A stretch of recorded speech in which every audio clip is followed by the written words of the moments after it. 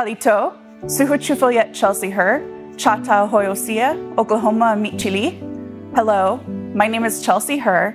I'm a citizen of the Choctaw Nation of Oklahoma and curator for Indigenous art and culture here at Gilcrease Museum. Today, we're going to look at a tempera painting by the Taos Pueblo artist Pop Chalee titled Forest Scene.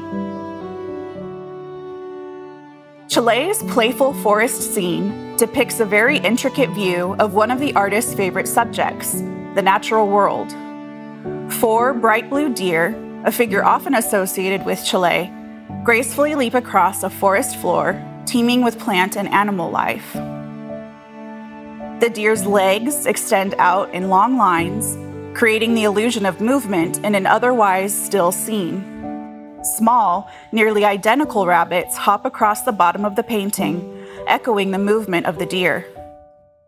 Groups of smaller animals, including squirrels, porcupines, bear cubs, and skunks, gather beneath the branches of willow, cedar, and pine trees. The artist carefully placed tiny brushstrokes for the sprigs on each tree branch, the bushy tails of the squirrels, and the individual quills of every porcupine. Chalee achieved such precise line work with a paintbrush made of a single bristle of horsehair.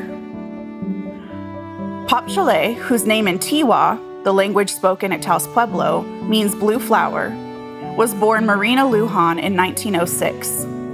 She was the 3rd child born to a Taos Pueblo father, Joseph, and a Swiss and East Indian mother, Myrtle. Chalee spent much of her young life traveling between Taos and Salt Lake City, Utah, before enrolling as an adult in the studio at the Santa Fe Indian School in 1935. Under the guidance of Dorothy Dunn, an educator who taught many Pueblo painters in the early 20th century, Chalee refined the studio style to reflect her own experiences. The studio style refers to a painting technique that uses flat, bold blocks of color with little to no detail in the background, and typically no shading or 3-dimensional modeling on figures. While studying under Dunn, the artist described her own paintings as, quote, flat and simple, leaving things out that are not important but making a beautiful picture, end quote.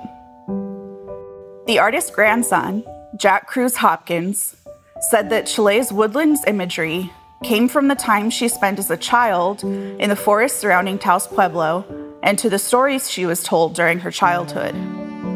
Her grandfather would regale Chalee with tales about a mythical horse who flew over the Pueblo each night, ensuring the children were safe.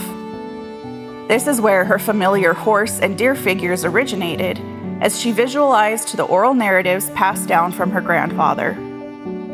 Chalee also spent much of her free time in the densely wooded mountains of Taos, where she carefully studied the details of the plants, trees, animals, and landforms around her. Like Pop Chalee, we can spend time in the natural spaces around us, appreciating the details we might miss in our day-to-day lives. How do you connect with the environment around you? How do you see the animals, plants, and other inhabitants that make up our larger environment? Thank you for spending time with me today.